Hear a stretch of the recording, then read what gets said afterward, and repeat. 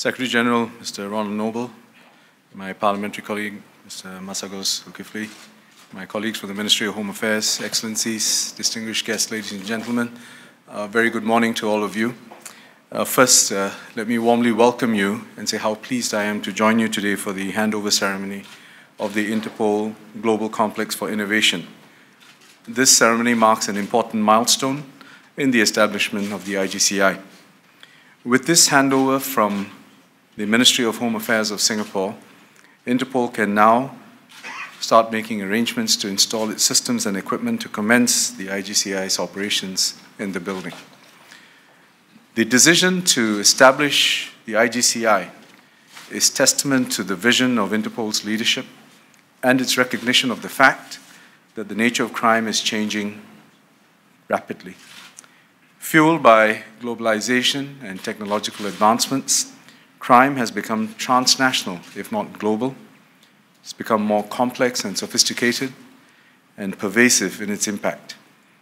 In turn, criminals are bolder, ambitious, and ever more resourceful. Today, criminals operate in loose and agile networks.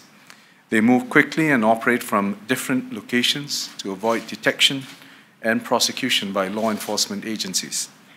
They have also been able to diversify their operations, resulting in the emergence of new threats such as cybercrime and transnational organized crime.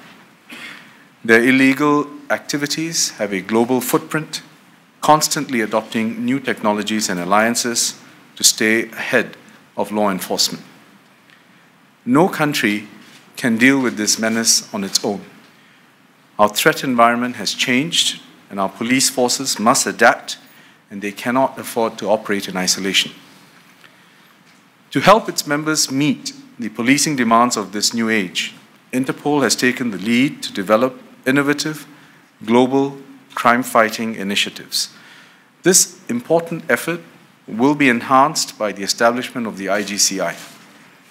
By focusing on innovation, the IGCI will equip itself with cutting-edge technology to proactively combat crime as it evolves.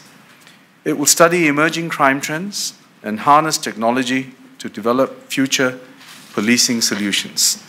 It will forge strong partnerships with the private sector and allow our law enforcement agencies to leverage the private sector's extensive resources to detect, prevent, and deter crime.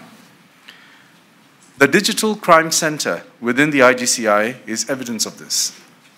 The center will support member countries' operations by providing law enforcement agencies with advanced tools and techniques to counter the latest cybercrime trends. It will also facilitate information sharing with the private sector, which could have critical information that can strengthen efforts and actions against cybercrime.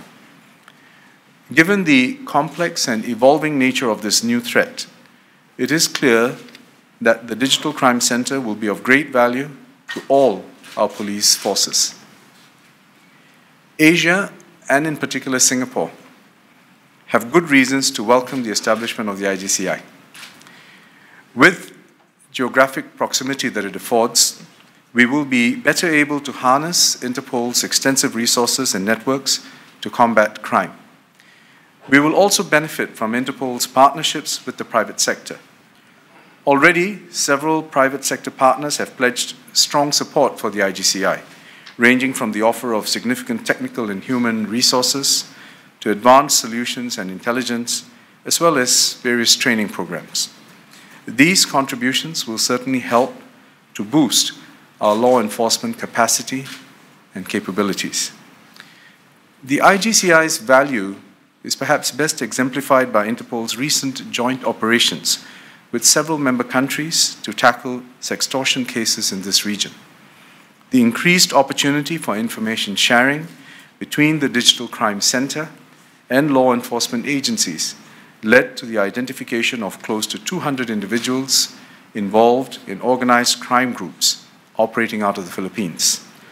This is a significant achievement which our police forces can aspire to continue to emulate collectively in collaboration with the IGCI.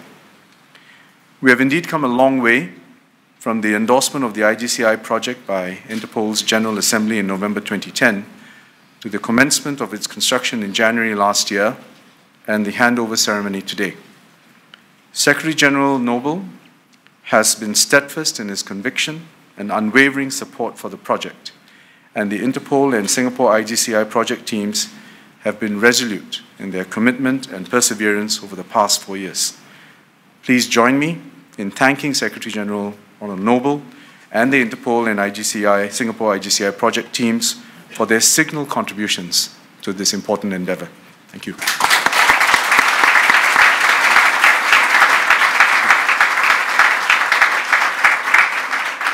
We look forward to the IGCI commencing its operations in this building soon and its opening ceremony in April next year. And I'm confident that the IGCI will be an important ally in our collective effort to fight crime and make the world a safer place. Thank you very much.